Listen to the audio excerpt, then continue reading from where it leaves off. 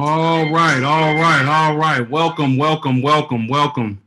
to our second week of our Black History Month series of discussions and conversations around the theme Our Story, Our Song. I am Reverend Dr. Reginald Williams Jr. I am the Reverend Dr. William Marcus Small, and this is Bible Study Wednesday night. We are grateful to share with you all. In the words of my dear friend, let's get started, how things go. We are grateful to share in this moment. We want to greet everybody who shares with us on Zoom tonight and everybody who's sharing with us on Facebook Live. We are excited tonight as we are in the second lesson. And we are sharing in terms of continuing to understand and to wrestle with the spiritual significance of liberation in the African-American experience through song. We understand how song is indeed a blessing and how it continues to encourage and feed us in so many different ways. And so we're going to not waste a whole lot of time, but we're going to go ahead and get to it. And we're going to have a word of prayer and get started. So why don't we do that right now? God, we love you. We are grateful for this time, grateful for the opportunity to just worship and to share and to grow. Thank you for study, God. Thank you for expanding our minds. Thank you for expanding possibility in front of us that we might walk into it, those places of greatness, those places of hope, those places of understanding, that our spiritual journey might be enriched, that our lives might be encouraged, and that we might even be transformed in moments like these. So bless us, that what we do is fruitful, that what we do is beneficial to you, and what we do ultimately, God, receives your glory. It is in the wonderful name of your Son, who paid the price, that we say amen and amen. Amen. Right. So we're going to kick it like good fellas, man, and just do a little backdrop, do a quick review. So again, we are talking about our music. We're talking about music in the African-American experience and how different in how many ways it reveals itself. And so music, understanding that music is incredibly influential. We've said that we understand how significant music is in our lives. It is integral in how we do things all over in different places. And so we create these soundtracks in our lives because music affects us in different places and in different ways. We said last week that music does a few things. That music inspires us. It moves us to challenge new things. It moves us to be motivated in certain things. It informs us. It gives us information, gives us instruction, and it can be educating in terms of what we learn and what we hear and what we come to understand. It can instruct us in terms of what we know, in terms of what the world is going on and how things are happening, and understanding different people's experiences and different people's plights. And it invites us to experience and express ourselves differently. It invites us to have different expression. And I think it is important tonight that we're talking about expression, and as we engage in what we call rhythm and blues and deal with the history of rhythm and blues, that and you know, blues music and its origins and how it all evolved to this point, that we're talking about expression, because tonight that is exactly the kind of music that we as people understand, that the expression of the rhythm and blues genre. So it is a motivational tool, it is an inspirational tool, it is a restorative tool, it is a revolutionary tool. Music and the arts always continue to feed us and direct us. And so we're glad and grateful for this opportunity to share because it helps us in so many different things. And so my brother is going to start and engage us and talk about this R&B phenomenon that many of us are familiar with. Now, listen, let's just say a couple of disclaimers like we did last week. Number one, we are not musicologists. All right. So, you know, those of you who are music experts or musicologists or whatever, we are not claiming to be the authority or anything. We are doing simply what we've come to understand and research and feel when we talk about music. And so there's going to be a lot of feeling tonight. It's going to be a little bit, there's going to be some movement. There's going to be some emotive stuff that happens tonight, because that's just what music does. It's supposed to move. It's supposed to evoke certain emotion. And also, this is where we are stretching you. If for some of those, there may be who need to be stretched tonight. If I don't think so. Knowing who we are as pastors and preachers and theologians and scholars, and what we do in terms of our practical idea, our congregations know us. Now, there may be some people who are watching on Facebook who glance by and are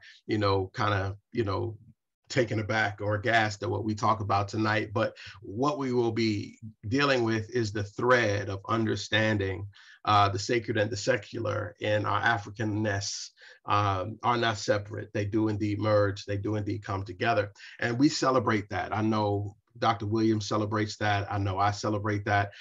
So I say all that to say, you can act holy if you want to. You can act holy if you feel like it. You can act holy and act like you're just so surprised that, these preachers are talking spirituality and R&B. But I promise you, at the very least, your interest will be piqued at understanding what we are talking about tonight. And so Dr. Williams is going to continue to share with us and give us some insight into what's going on so that we can grow in this thing. Thank you, Dr. Small. So just going back to the fourth kind of component of setting things up. One of the things that Dr. Small said is that music informs and invites. That was 2 and 4. And so we're going to talk about the informing piece a little bit later on, but I want to talk about the invites piece because the fact of the matter is, when we talk about particularly R&B music, and I'll get into it a little bit deeper in a minute, but when we talk about R&B, and Dr. Small says how it helps us paint pictures into worlds, let's remember that if we dealt with a piece with regard to R&B, we would need the rest of the year to deal with all the different types of R&B, right? We are focusing our lens on liberation and freedom types of R&B. But I mean, come on, if somebody hears Prince, until the end of time, I'll be there for you. You own my heart and my mind. I truly adore you. Come on, that's gonna put you on one, that's gonna put you in a mood, right? That's gonna put you in a place. If you hear something else, by G, Earth, Wind, and Fire, Love's Holiday. Earth, Wind, and Fire, like Love's Holiday, right? Would you mind?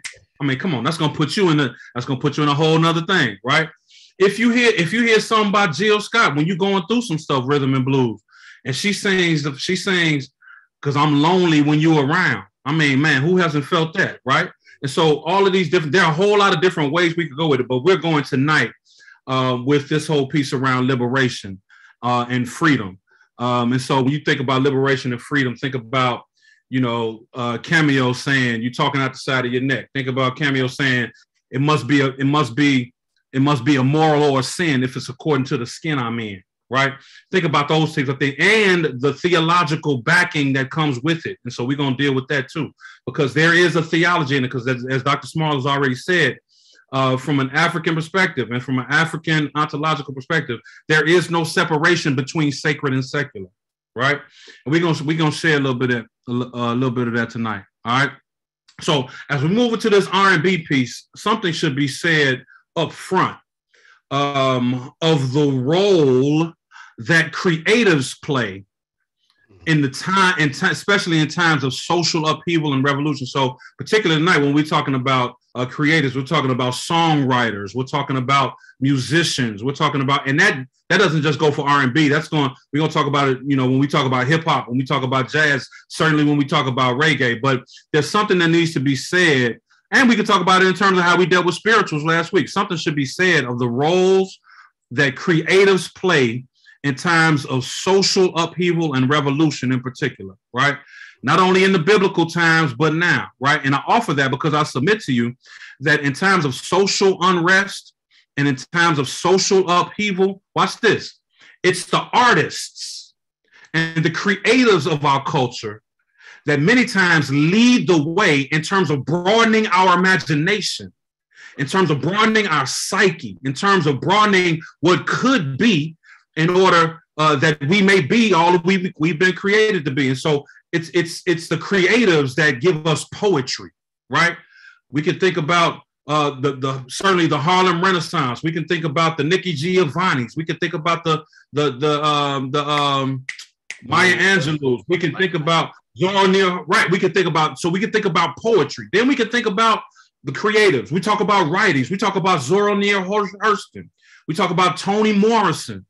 We talk about who did The Bluest Eye? Not Bluest Eye, Toni Morrison. Who did Devil in the Blue Dress? Walter Mosley, right? We talk about artwork. We talk about artwork.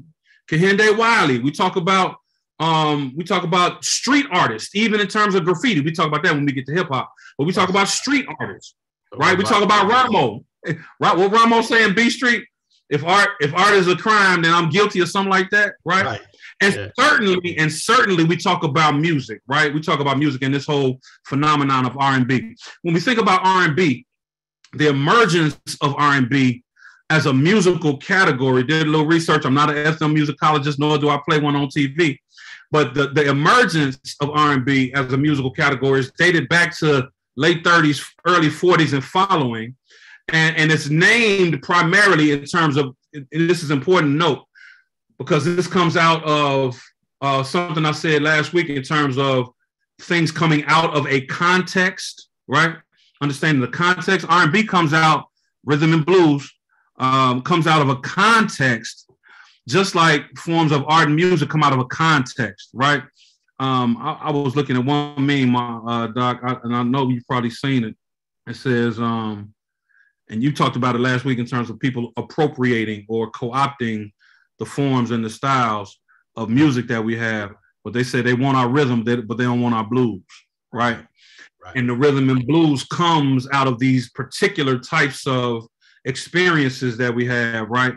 I'm reminded of one of my favorite movies, The Five Heartbeats. I should have brought it up to show it, but in The Five Heartbeats, when they made that song, I Got Nothing But Love For You, and in order to try to get it to sell, the record company wanted to have, five white brothers come in, and there was no rhythm to it, it was different, not deficient. I ain't got no money. Whoa. No fancy car, right? so you had this code, but it comes out. Rhythm and blues comes out of an article I read out of three particular contexts, just like forms. The first context is, and it really can be morphed into two, but World War I and World War II, merging those together. And what rhythm and blues comes out of is this great migration from the South to the North. Mm-hmm. All right. So the development of R&B is closely intertwined with the growth of 20th century African-American urban communities in cities like Chicago, LA, New York, Memphis, Detroit, which became these geographical centers for persons who moved from down south to up north, right? And so they brought with them their music, they brought with them all of these stuff. And so in concert with these shifts and simultaneously with these shifts in population from some rural to urban, right, many forms of African-American culture that were expressive in nature, especially music, made their transitions into urban environments, into the marketplace, into schools, into communities, into churches, right? And so watch, and just as a side note, if you look at migration maps, right, of that great migration, you'll find that those on the eastern seaboard from like Georgia, Florida, South Carolina, they made their way up to places like DC, Philly, New York, Jersey, and points north, right, Boston, right? If you look at the center of the country, if you look at those maps, you're talking about Mississippi, Alabama, Tennessee, right? Most of them went straight up what is now I-65, right? And you land in Chicago or Milwaukee or Detroit, or even going over east a little bit more to like Cleveland or in some of those places, right? And then if you go a little bit southwest and you got places like Louisiana. You got places, and some of Louisiana came, central, but some went west. So you got places like Louisiana and Texas. They go west to places like California and points north, right? And so that's just a little bit of a piece with regard to that shift in migration, right? A good book to see to see some of the intricacies of that is called The Warmth of Other Suns by what is her name? I wish I find it. We'll find it. The Warmth of Other Suns. We got producers. We got producers. That's right. Help me out, producers.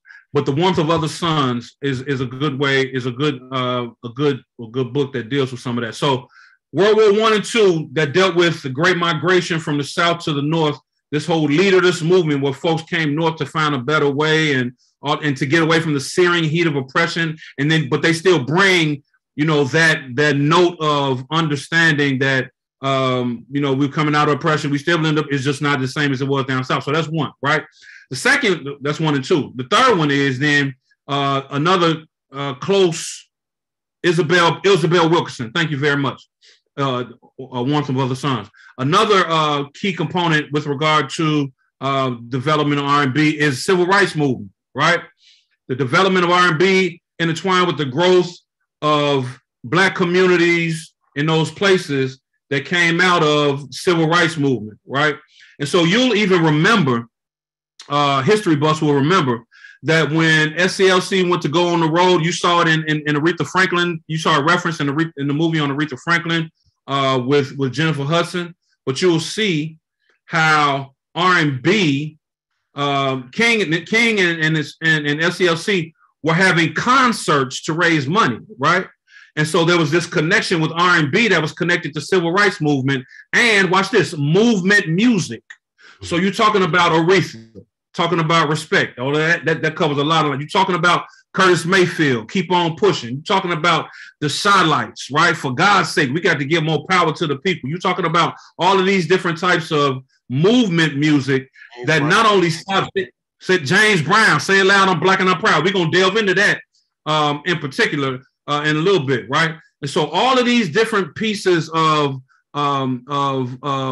context help bring forth this whole thing around R&B, right? It's particularly in the way of liberation, right? And freedom talk, all right? And so it's important that we understand that context is there because we can liken that to contextual pieces in scripture, right? In your Bible, you got movement music. Mm-hmm. In your Bible, you got movement music, right? From Psalm 118, Psalm 113 through 118 is something Egyptian scholars have named the Egyptian Hallel. The Egyptian Hallel is a group of songs that were written and sung by the people of God when they were saved from slavery. Read some of those songs and read it in that context of people who have been saved from slavery, right? The Egyptian Hallel is songs of praise that were sung by the people after going through hell.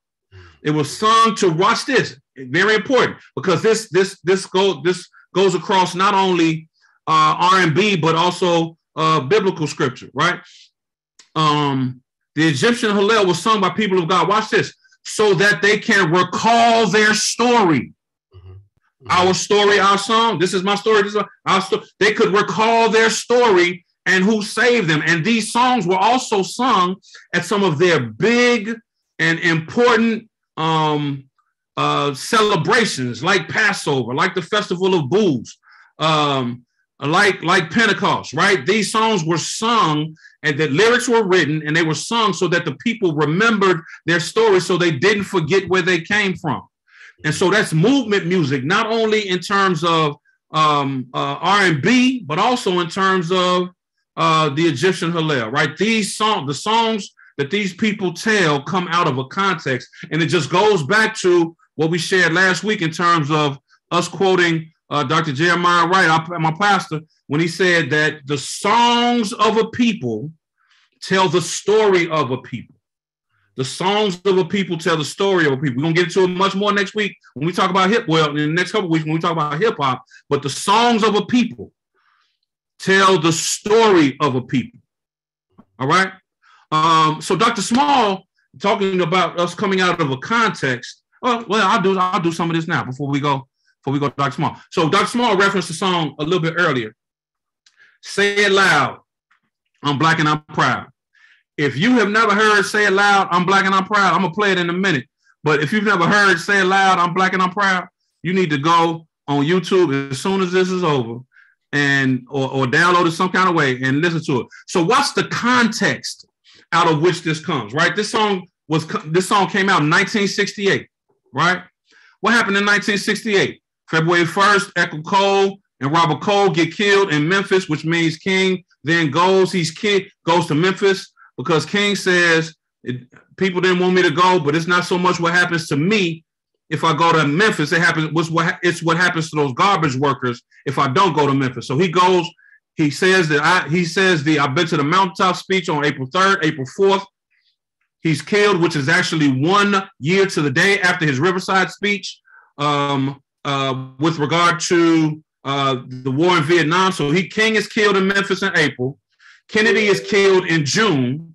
And then watch this. Don't forget this. The Olympics in Mexico City happened in 68, where John Carlos and Tommy Smith are sent home for throwing up the Black Power sign, right?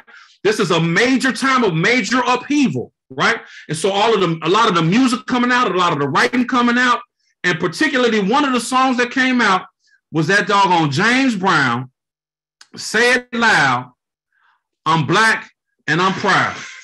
Say It Loud, I'm Black and I'm Proud. I'm gonna play just a little bit for you, and then we're gonna move to Dr. Small. Hold on, let me play just a little bit.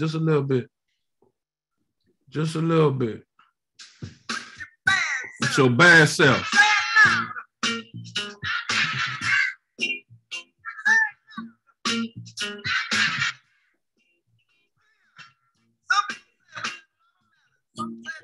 Hard to hear.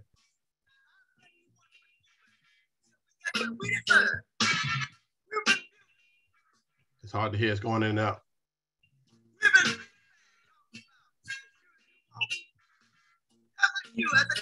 Can't hear it. Going in and out. Okay. Yeah. Well, Say It Loud, I'm Black and I'm Proud is the name of the song, but it comes out of a context again. Movement music comes out of a context of all that was going on in terms of social upheaval. And so again, the artists and creators of the day kind of bring forward and our leaders in kind of with movement music to broaden our imagination and our activity in terms of what we can do and what can happen. All right. So with that, Dr. Small, what you got for me? So James Brown, even talking about James Brown, soul power, right? What we want, soul power. What we need, soul power, right? That's the whole idea of what it meant. And it's all about identity. And it's about affirming identity in the moment of when that is contrary. And I think, Doc, that is incredibly important right now.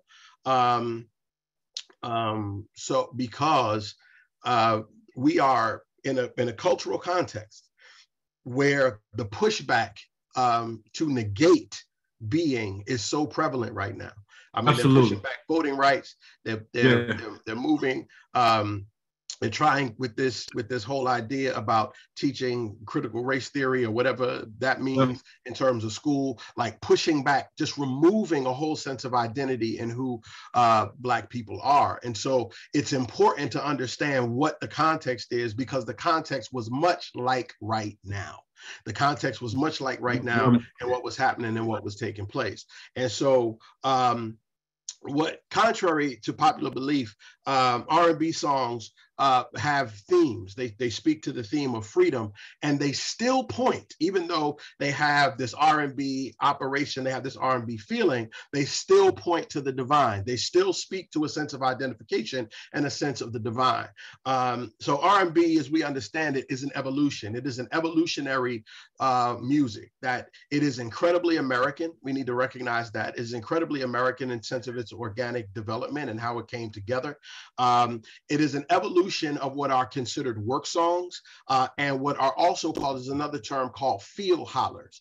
And there were songs that were expressed or sung in the field a cappella. There were songs that were expressed because they not only motivated people to do what they needed to do and keep time in terms of work, but they were also songs of inspiration. They were also songs that generated inspiration, also reminded people of things, also gave people information. And so out of the field holler and out of the work song of the enslaved African came this movement of race music, what they call race music. They didn't identify it as R&B early. It became this thing called race music because it was defined by Black folks singing, and they were called race records. They were called race records. And so you had Bessie Smith, you had Ma Rainey, you had Howlin' Wolf, you had Muddy Waters. And these are the precursors through race music of now you got Ray Charles and those who evolve as a result of the music later on as it moves forward to bring a sense of identity, to bring a sense of joy, and to literally bring a sense of strength to African-American people. So rhythm and blues ultimately is about the expression of emotion. It is about the expression of emotion. This is incredibly important. This is incredibly significant because what has happened in the divide, in the Western divide of spirituality, it is looked to separate emotion, right, from the religious experience. And what I mean by that, when I say that in terms of separating the experience of emotion is that somehow or another you were taught not to embody or embrace your spirituality with your whole self. Right? That your spirituality needs to be looked at from a very intellectual space, right? And separate your body and your expression and your feeling and your emotion from it all. Now, here's the thing. In Pentecostal movements and charismatic movements, that did not happen, right? Pentecostal movements and charismatic movements, we continued, Black folk continued to be expressive. They continued to be demonstrative with their bodies. They continued to be emotive. They continued to feel, right? And from this particular place, what happens is what we go to that emotive place from our Pentecostal traditions and our more charismatic traditions. And what happens is in our more traditional Baptist, Methodist, and those traditions, what happens is people then go secular, right, in their music and their song and their expression. And so they express themselves on Saturday night, right, and listen to a whole bunch of movement, but then they get into church, they got into church and they became very stoic, they became very still, they became very non-emotive, they became very linear. And what happened was they began to polarize the whole idea of spirituality in terms of music, began to polarize and separate folks from a sense of understanding that they could express themselves with their whole bodies, with their whole selves, that they could actually feel what they were singing, they could feel what was happening with God. They could feel the presence of God moving, and they could feel and share they were doing. And now we're kind of moving back to that with this idea of praise music and praise and worship and all of that kind of thing. We are beginning to talk about what that looks like in terms of this sense of corporation.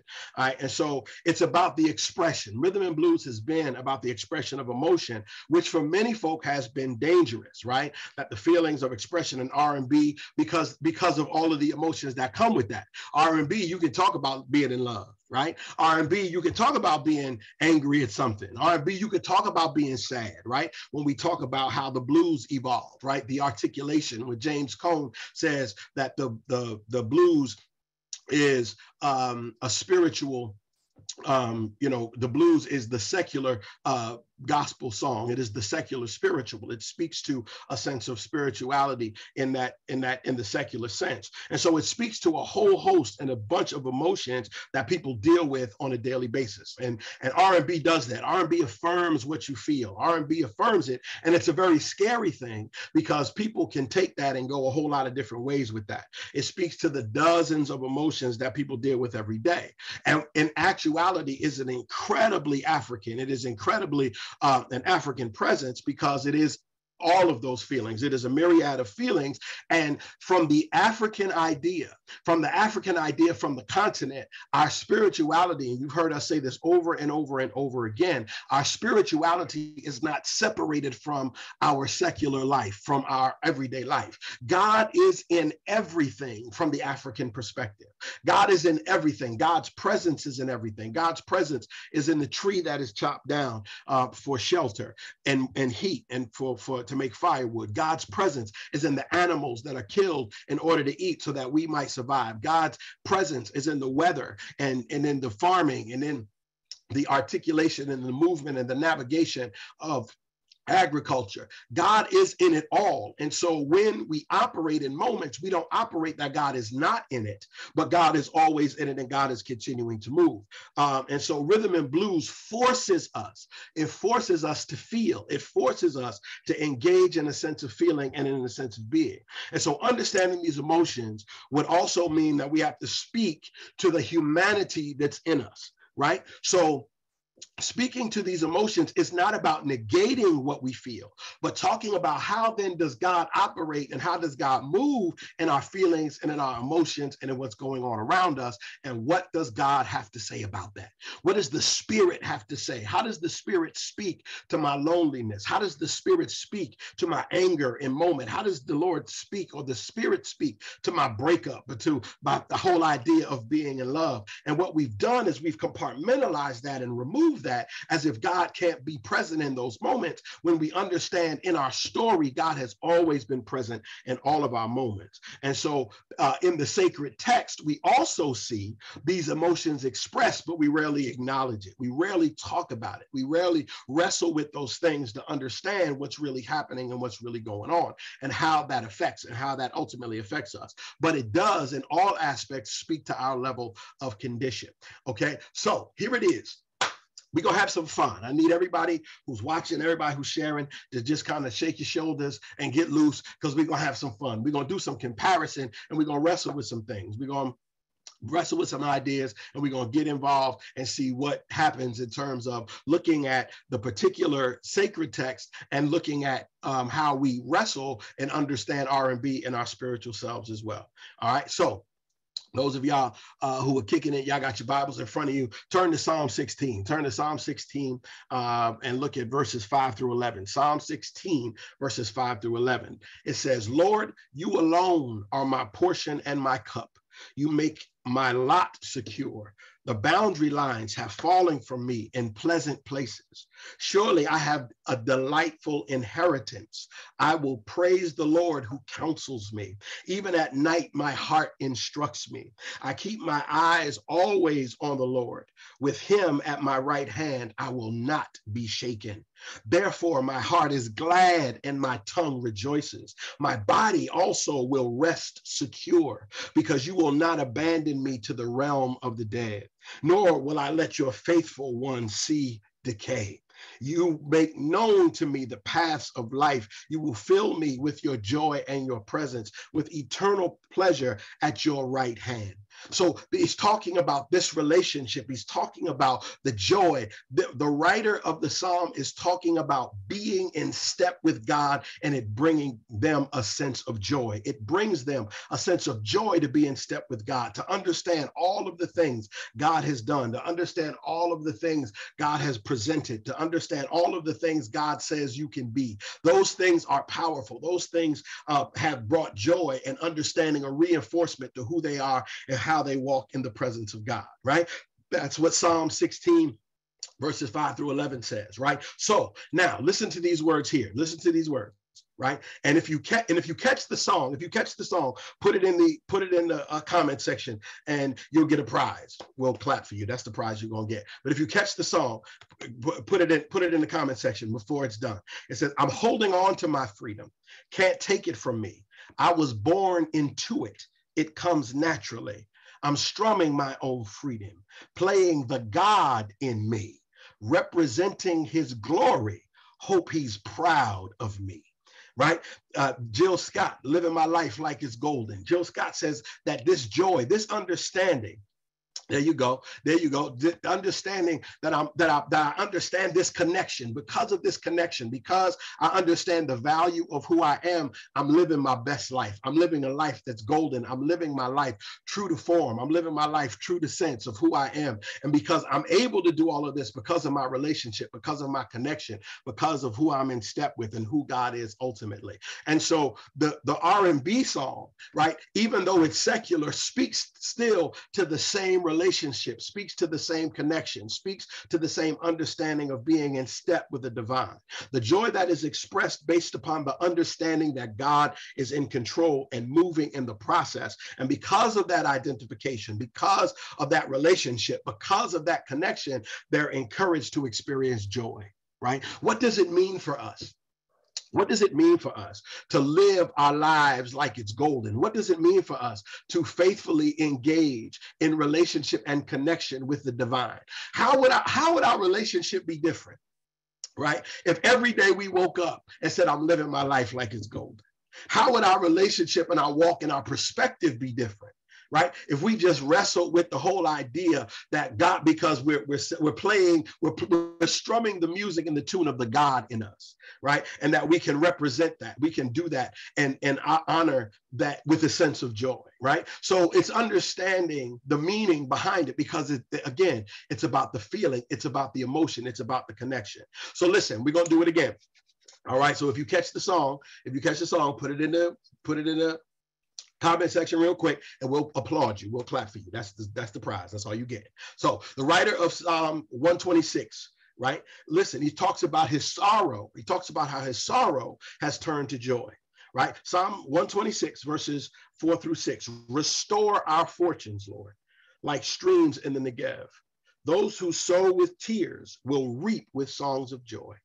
Those who go out weeping, carry seed to grow, will return with songs of joy, carrying sheaves with them. All right. Now, listen to this song. Listen to the R&B translation. Listen to the remix. Sometimes devotion, sometimes deceit. The ones that you care for give you so much pain. But oh, it's all right. They're both one and the same.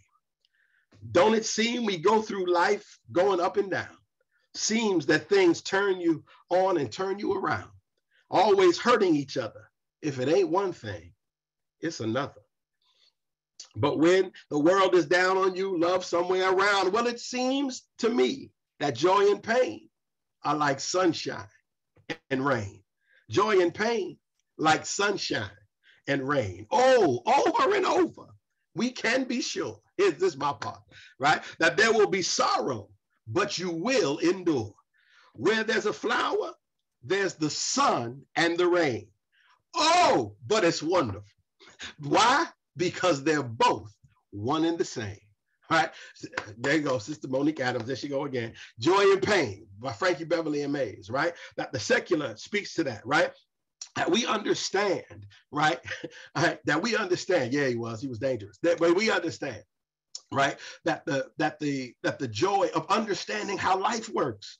That life works. The psalmist in the text says, listen, sorrow is going to come, but joy is going to show up. Sorrow is going to come, but if you plant the seed, right? Joy, the seeds that you plant produce joy, right? And Frankie Beverly and Mays engage in the same thing, right? Listening to the undying love of God, the writer understands that he is God's creation and that there's possibility even in the hard times, that they don't last always.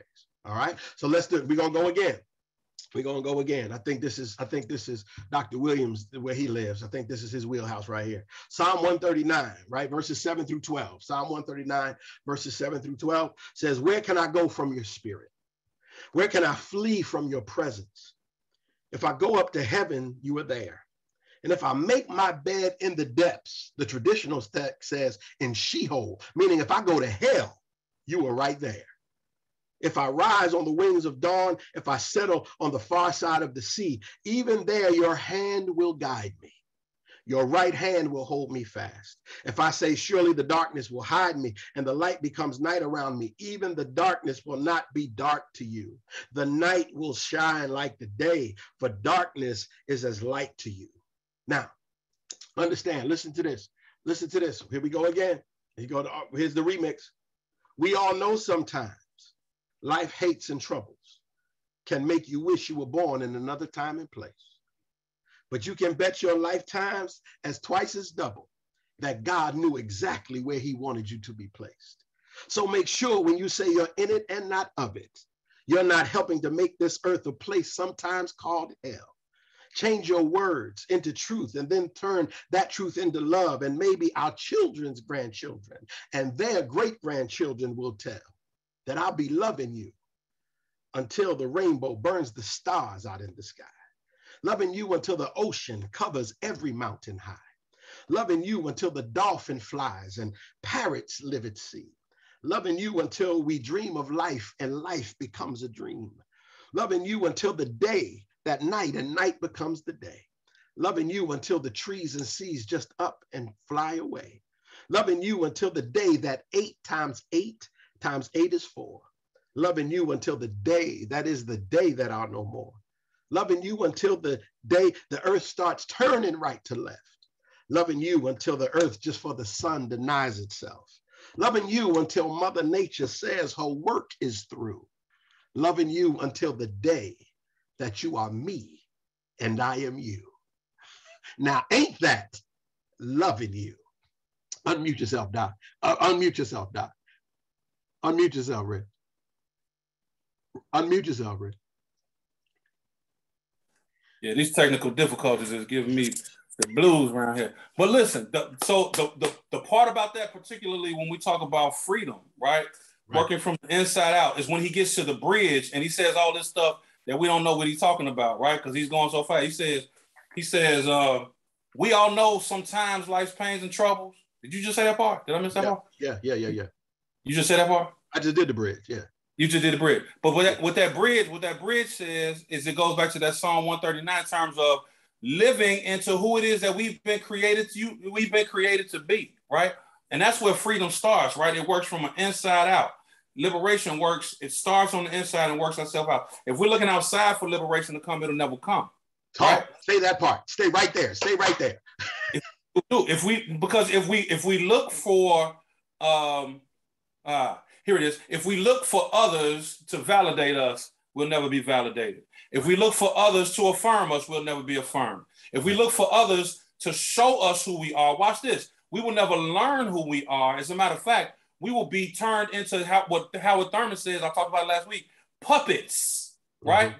And you'll be played on the strings of people who are using you for their agenda, right. And you're never living into who you are authentically created to be. And so that bridge right there, if you don't hear nothing else in that song, that bridge right there goes right back, as Dr. Small said, to that Psalm 139, right? In terms of who it is that we are, who it is that we've been created to. Before you were formed, in Jeremiah, before you were formed in your mama's womb, right? God knew you and had a plan for you. And so all of these types of things, and I hope what you all are seeing is the bridges that are being made, and not even bridges, but how one is with the other. There's no separation in this sacred and secular piece, right? There's no separation there because God is in it all. Now, a whole nother Bible study would be about the difference between sacred and profane. That's something totally different. But God is in it all. Don't steal my lesson. Here I go. My bad. Right? No, because we're gonna deal with that. But see, here's the other side, right? And as we talk, right, as you hear the words of that and see what power, see, that's the awesome thing about music just in general, right? We hear different things and we get fed by different things, right? The descriptions are what blow my mind, right? Yeah. Like when I hear the descriptions, right? Until the day is night and night becomes the day, until the trees and seas just up and fly away, right? The impossibilities, the infinite possibilities of God's divine love, it speaks to the same way that God feels about us, right? That God's love is not endless. God's love is not limited. God said, I'm gonna love you until the day that is the day that are no more. Right? God, watch this. Here's the power. Here's the power of the Holy Spirit. He says, loving you until the day that you are me and I am you. Right, right, right. The whole idea of becoming. What does it mean to become and to walk in this space, right? To understand that love is infinite and love is divine and love speaks to us in that way, right? That this thing is on a continuum. And so we need to understand, right, that even in the rhythm and the blues of it, that there's still power, right? That we continue to be fed, we continue to be reminded, right? That there is no limit to how the Spirit speaks to us and how God continues to move, right? So listen, what? Because here's the other piece of that, right? Even in that song, you are hearing your story. Right. Just like the songs of scripture remind the people of their story. You are hearing your story. Right. Listen. The song "As" is scripture. It is, right. Look, that's the the other song part. by Frankie Beverly that you just said, "Joy and Pain." That's scripture. Right. You have to. Golden is scripture. Right. You have to, at the risk of our holy watchers right now thinking this sounds irreverent, you can't write that without the Holy Spirit. You can't write it. You can't write it without the Holy Spirit. Right? You can't write it without the Holy Spirit. You have to understand that power of self-definition and self-becoming. Audre Lorde says, if you don't define yourself by yourself, you will be consumed by others and eaten alive. That there has to be this recognition of who you are. And it's scary work. Can we talk about that real quick? It's scary work. Sure, it's scary to identify. It's scary to step out and say, this is who I am. It's scary to step out and say, this is what I want to be. It's scary to say that this is where I believe the Lord is leading me. And we see that in the text. People who are being called to do great things, people who have been called to lead movements, people who have been called to step out. It's a scary place to be, but it is authentic to the divine of our purpose and our understanding. Dude, so because take it a step further, right? Movie we look, go back to 5 Heartbeats, right? Right. Somebody told Donald Doug Matthews, you'll be a great writer when you suffer more. Right. And so the lyrics that come out of scripture and songs that we're talking about come out of this rhythm and blues. Right. And the rhythm that the blues gives us. Ooh, that's good. Right. Right? The rhythm of life that comes out of having to live through blues, right? Right. You can't talk about knowing what it is whenever you're around. If you haven't been through being lonely when somebody else is around, you can't talk about, these love songs that we talk about without having, because you're trying to put lyrics to what it is that you're living.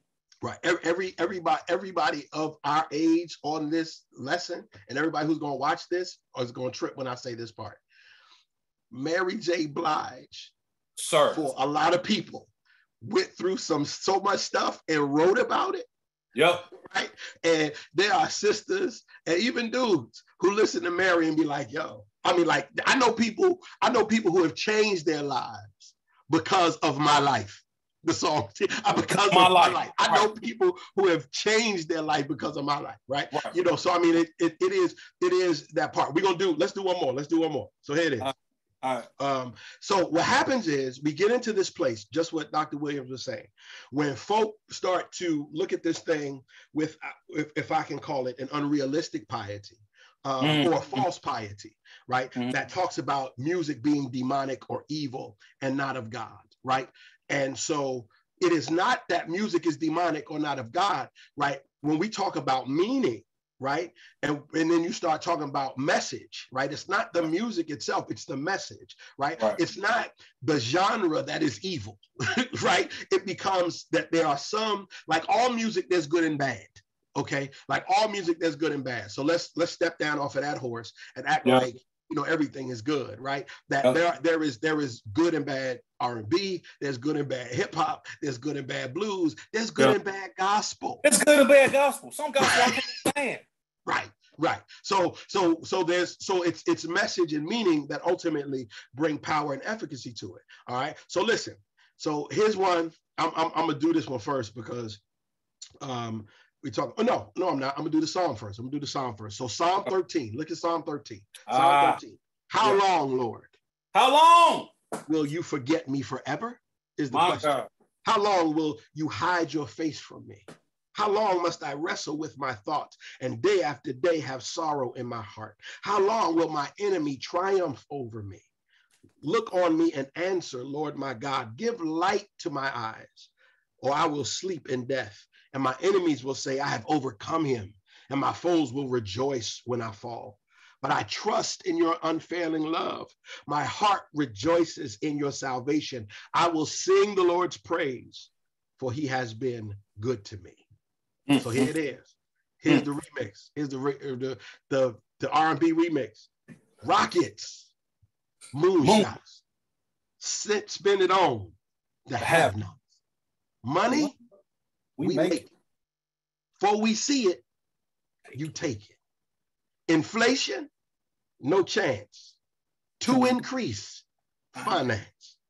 Bills pile up, sky high. Send that boy off to die. Oh, crime is increasing. Trigger happy policing. He wrote that in 71. Panic is spreading. God knows where we're headed. Then he says, oh, make me want to holler. The way they do my life. Make me want to holler the way they do my life. This ain't living. This ain't living. Throw up both my hands. And listen, we talk about context, right? Out of which that scripture comes and out of which that album comes, right? That album comes in 1971 when Marvin was tripping on the war because I think his brother got sent to war or something like that. And even when Smokey Robinson went to Hawaii where he was recording it, and Smoke was like, yo, we got a deadline on this. Smoke and Marvin was like, yo, God is writing this album, Smoke. That whole album is a sermon. Right? It from start to finish. And so the context out of which it comes brings forth all of the feelings and emotions and the guttural responses, right? That we going through and that we dealing with. And it ain't nothing wrong with that. Right. There's nothing. It's not vilification to say that you are hurting. Right. Yes. This is part and parcel of the problem of what we do with this Western idea of spirituality, because we talk about God being this healer and God being this restorer, but we don't bring stuff to God. Right. We don't bring it to God enough to bemoan and say, God, I'm hurting. To say, God, I need this. This is unfair. Right? Where is it? Right? Where is your justice? Where is your power? Where are you? Speak to me, God. I need you to speak to me. Right? And what did you say? You said Gay wrote that when? 1971. He wrote it in 1971. Trigger happy policing. It's 2022. Listen. So take it a step further. We talk about Bible, scripture, all this type of stuff. Scripture written all these years ago, and somebody who feels like they asked God, how long, Lord? Right. Marvin wrote this 51 years ago. How long, Lord? We got trigger happy policing. Inflation increasing, and the wages don't go up with inflation. Right. So as Dr. Small has said, what comes out of this R&B is like our story, and what comes out of it is the emotional crying out. Right? How long, Lord? The emotional crying out that connects the rhythm and blues with the rhythm of the blues. Right. Dr. John Jackson, who's sharing with us, good to see you, man. Thanks for getting on. Dr. John Jackson said it was Marvin Gaye's brother who went to Vietnam, and he shared some of the horrors and the stories with him. There it is. He shared some of the stories that he went through and experienced in that process. And so to take that, so here it is, the artist takes that, right? And we minimize, watch this, we minimize the artistry of a King David.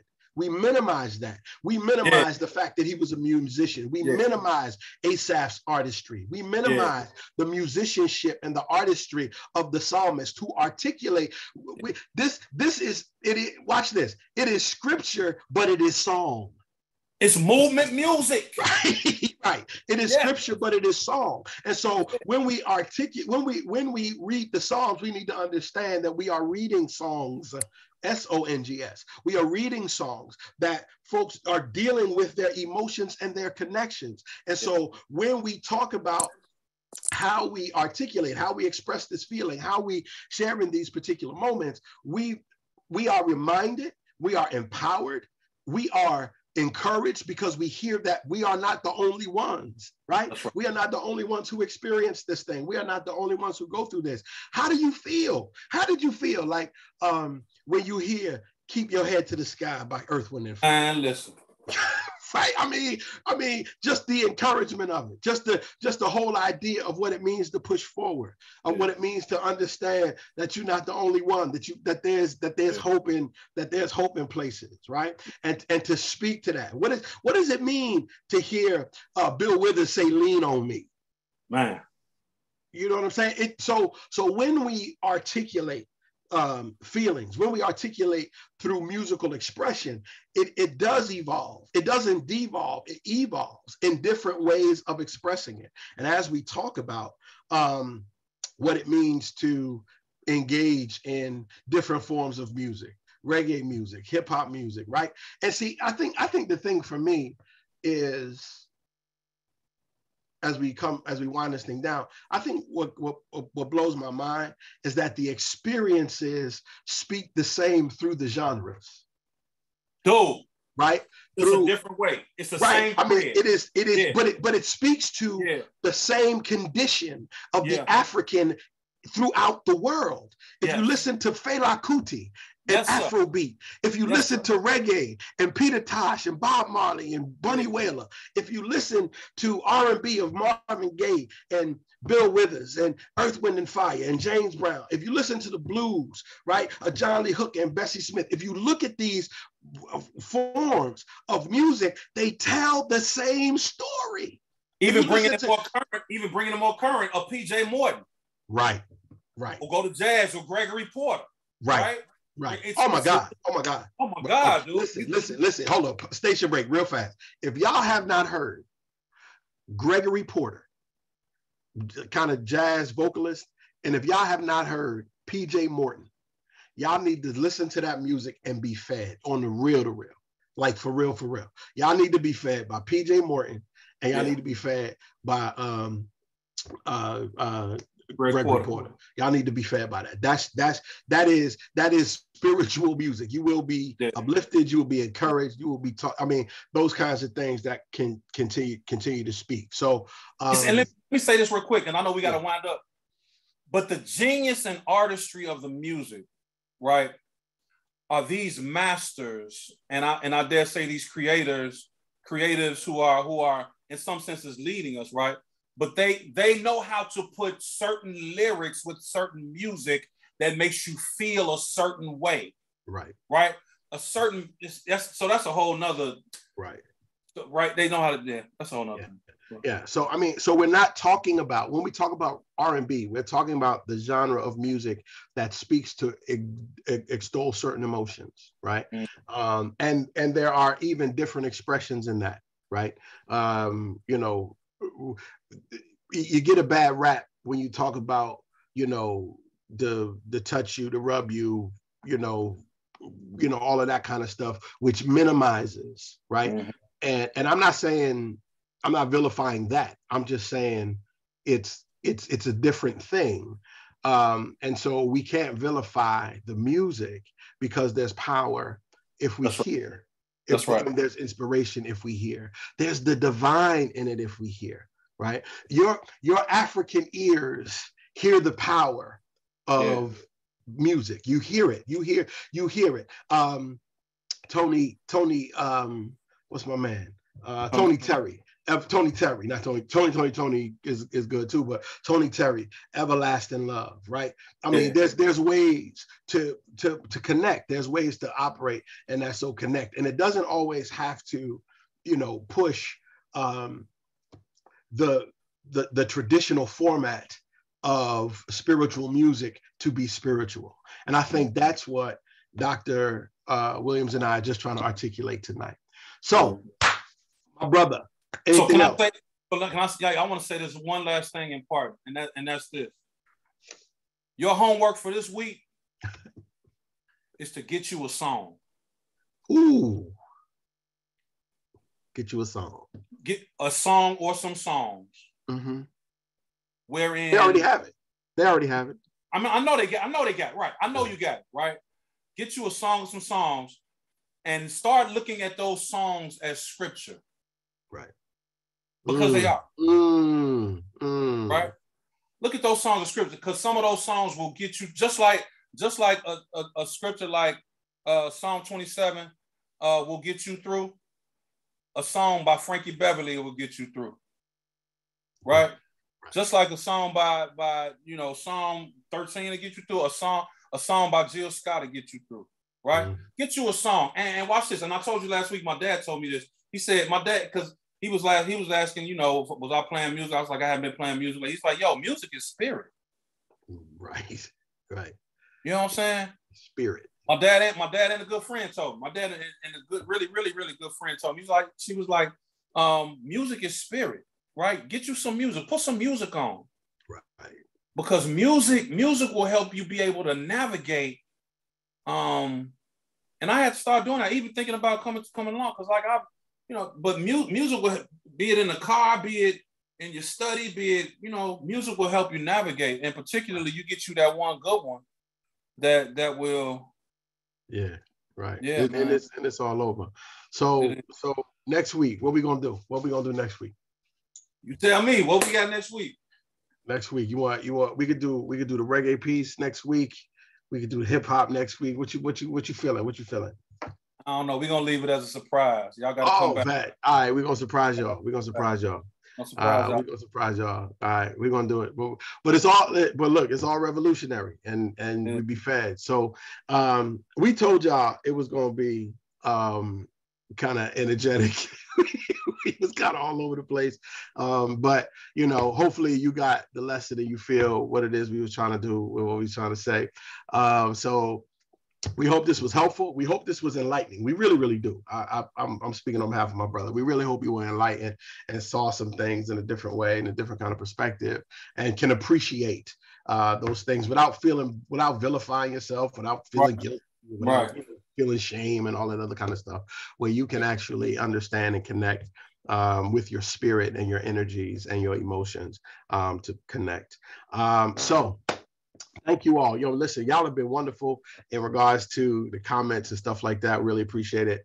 And we will share. We will share.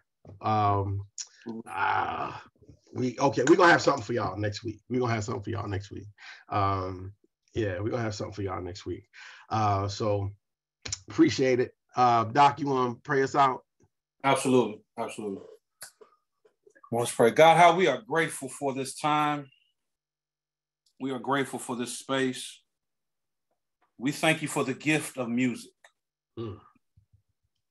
Thank you, God, that we can find meaning in melodies. Thank you, God, that through lyrics and beats that are laid, we can learn lessons and also learn how to live. Thank you, God, for gifting and blessing creatives with the imagination and the inspiration to sometimes call us to be insurgents against the empire, and another times cause us to be calmed by your presence. God, we thank you for this time virtually, and we pray that you bless each home into which this went. And we thank you, God, for your grace and your mercy that inspires us and keeps us and guides us and protects us. God, help us to find a song. My God. A song we can sing in the midnight hour and at noonday. Bless us to find that song that helps remind us of not only our story, but our strength. Bless us to find those songs that inspire us in our purpose and our pathways as we go forward. Thank you, God, for this time. And we pray that you empower us as we leave together virtually. Empower us to be well, to be authentic, and to be all you've created us to be. So I pray we offer in Jesus' name. People of God together say amen. Amen. Bless y'all. Deuces. Peace.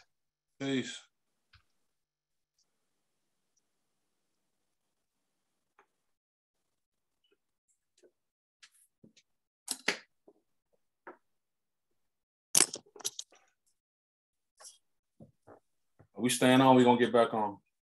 You gonna end the live? Hold on. Guess I need to, huh?